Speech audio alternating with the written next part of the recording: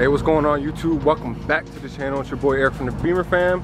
Right here we have my E39 M5, but today we're gonna compare it to its more newer relative. We have an F10 M5 with Akrapovic exhaust, also has downpipes. So pretty much just gonna go hop in it real quick and compare the M5 chassis.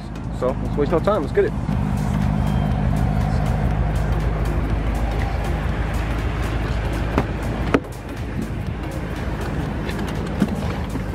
So yeah, now we're in the F10 M5. This is my friend Sam. What's up, guys? He's the owner. If you want to plug your Instagram, feel free. Yeah, no, I got a couple, but it's 5 M's and then the word 5, so M5. Easy enough, right? It's perfect. I mean, you guys saw the license plate.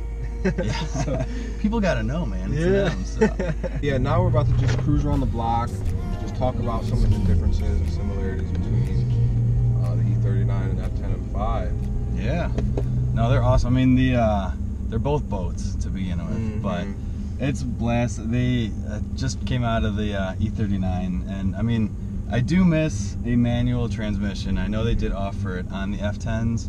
Obviously, it's not quite as fast as a DCT, but it's more fun, I'll say, and you do feel more connected. But the DCT, I mean, just flying through the gears is a blast. Man, so yeah. With ease too, right? So you can get, you know, more. Get to higher speeds quicker. Yep. Yeah, you cruise pretty quick without even fully realizing it. So, but no, I mean, this car, I think it's awesome that it has like two totally different personalities, and it's just a lazy everyday 5 Series cruiser, and I mean, you can get your ass massaged and heated and cooled all at the same time, but at the same time, you'll fly up to 175 before you know it. So yeah. It's just totally two different worlds. The transmission is butter. Yep. Oh, yeah, no, it's and so this one has downpipes and an Akrapovic exhaust. Okay. So it's got a little bit more power than the average M5 or F10.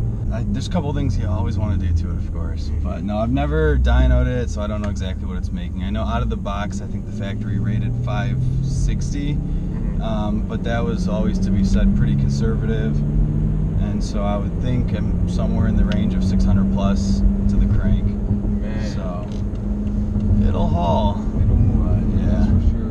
You guys see how it looks too, so it's like it's very appropriate to have the power that it does. Yeah. Because it just looks so mad. Well, that's one of the things I love, is that it's still a little understated, and unless you kind of know what you're looking at or hear it fly past you, it's just another, you know, 4-door sedan. So it's big enough to toss the kids in the back.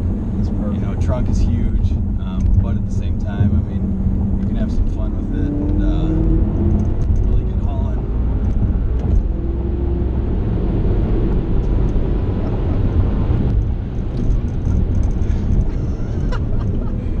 So, just hitting the speed limit. That's fine. You know, that's 50 miles an hour for you guys want to Right. But yeah, the size of this it's almost like he was saying, but it's almost like the older generation 7 Series in terms of size. Maybe not length as much, but definitely width. Yeah, it's much wider than my car. It's a little longer. As we all know, as time goes on, we always want more space, more. At least I feel like as humans in the automotive industry, always want more shit. Yep. More power, more seats or whatever, more technology, and this is that. Yep. So. No, it's a great mix, man, and it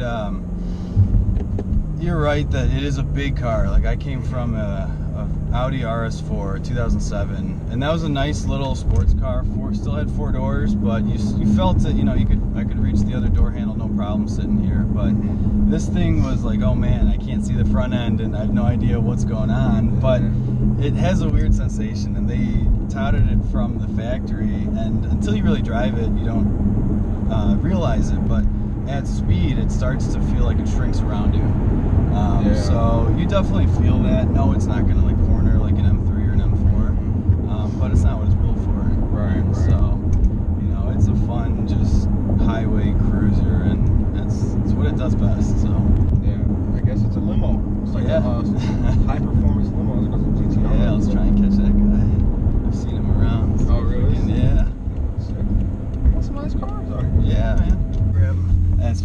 I've rolled up against some GTRs, and you know, I guess I'm not cool enough to be in the GTR gang, so some of them don't want to do some pulls with me, which is fine. But no, they're sweet cars, and I've done some pulls against some GTRs, and this thing, trust me, it holds its own, no problem. So they'll take me off the line, no problem, with the, you know, their all-wheel drive system. Yeah, no but doubt. that's been the one downfall with this car, is that unless conditions are like close to perfect, traction is, you know, at best, yeah, it's non-existent. And if you really hit it full throttle from a dead stop, you're spinning straight through second gear.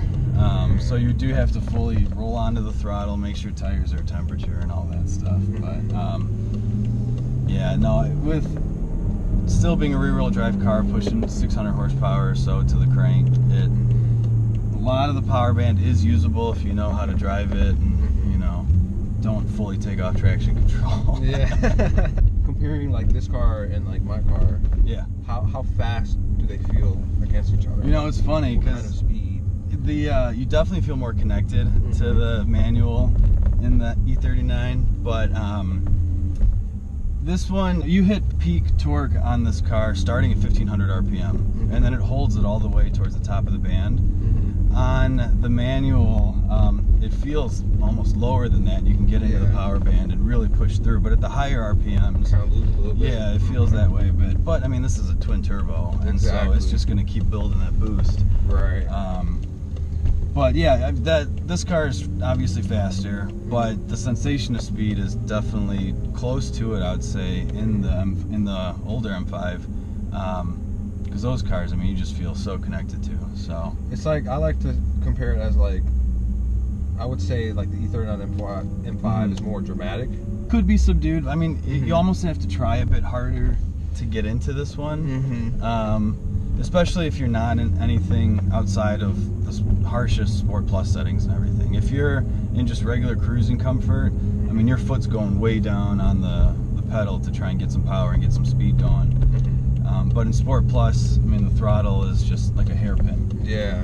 So, I mean, it's a tech difference, though. I think on the E39s, you know, you feel like you can do a burnout almost at, you know, and you at can. a 2 mile an hour roll. So, yeah.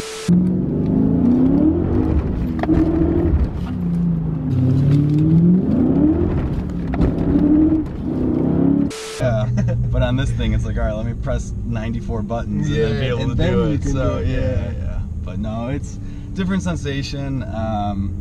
You do feel more connected on that car in my book, especially at lower speeds.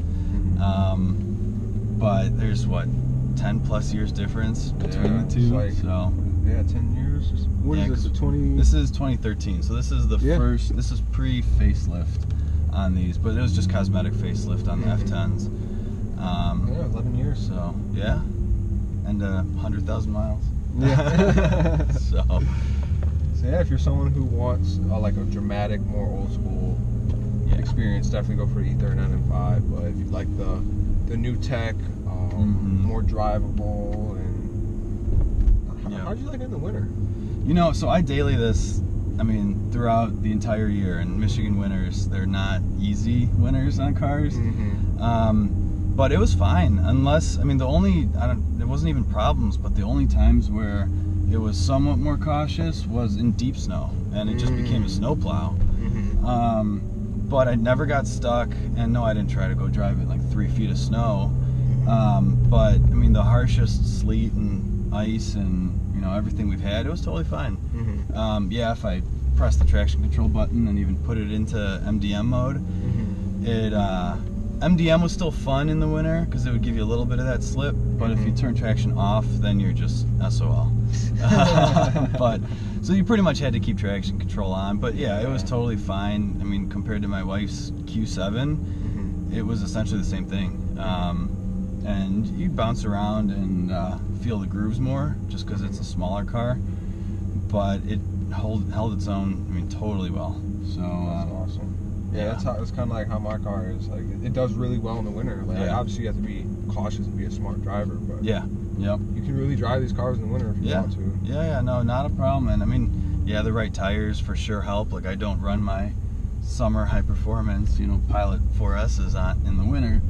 I have Pirelli Soto Zeros, and they're great. And even in cold weather, they grip much better than the summer tires. And so I think that's just a huge, you know, X factor for a winter driver. Yeah. Manuals are very, very fun, but this thing, I mean, you can get in when you're tired and just toss it and drive, and yeah, don't worry about a thing. So I've been able to do that in years. Yeah. Yeah. Gotta miss it. Right on. No, but I mean, this thing too, I will say, for in a good and a bad way, it's very quiet. So like, I've got full titanium exhaust. Yeah. And unless you're really getting into it and the dampers are opened up and the exhaust is at temperature, if you're just, you know, lightly cruising it, it's, you know, sleeper and just a lazy cruiser. Yeah. But when you open the windows and hear the exhaust or get into it, you know, it comes alive. So thank you guys for watching the video. Make sure you subscribe. Thanks, Sam. Awesome guy, awesome channel, man. Bringing the content. For sure. Yeah, follow us on Instagram. We'll see you guys in the next video. See ya. Thanks for watching.